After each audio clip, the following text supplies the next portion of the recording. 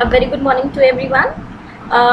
Children, in our last classes, we have learned as how to add transitions, animations, audio and video files into our presentation. Today, we will learn a new topic, which is using action button.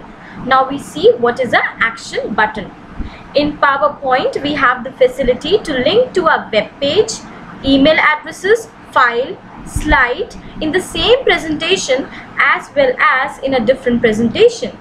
This can be done using hyperlinks and action buttons. Action buttons are built-in shapes which you can add to a presentation and set a link to another slide, play a sound or perform some other action. You can also assign actions to clip art, pictures or the text in smart art graphics.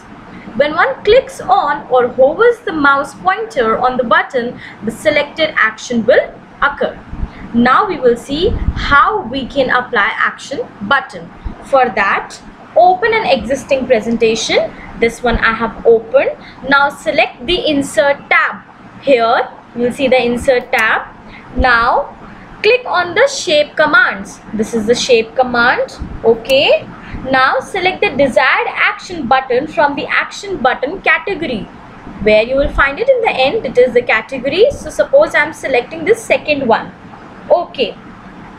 Now when you select it, you have to drag the mouse diagonally, and as soon as the mouse button is released, the action setting dialog box will appear containing two tabs, namely mouse click and mouse over.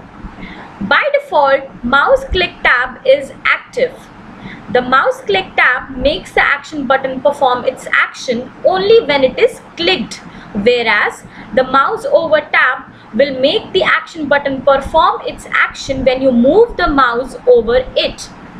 Now, in the action on click section of the mouse click tab, select the hyperlink to, means where you want this button to take you when it is being clicked.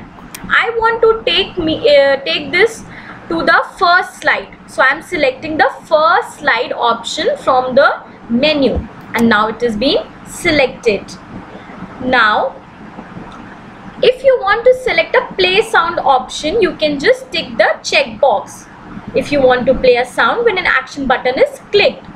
Now choose any sound as per your choice.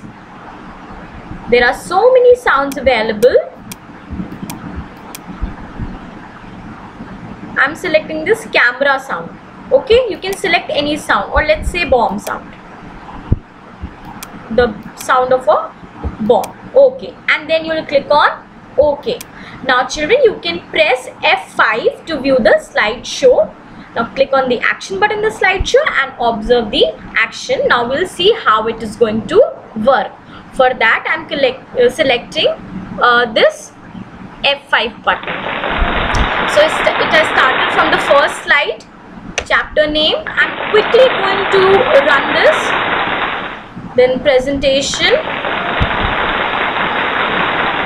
slide, applying animation effects.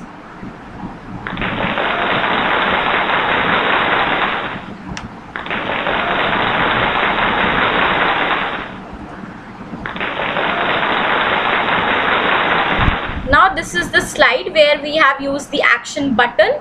Now see, you can see that this shape of mouse changes. As soon as I come to this button, it displays as a point, okay, and not a arrow. It becomes a hand. So now I'm going to click on this and let's see whether it is going to take us to the first slide. Okay, children, this has taken us to the first slide, which means it is working. So try this and find out and link your pages using these action buttons.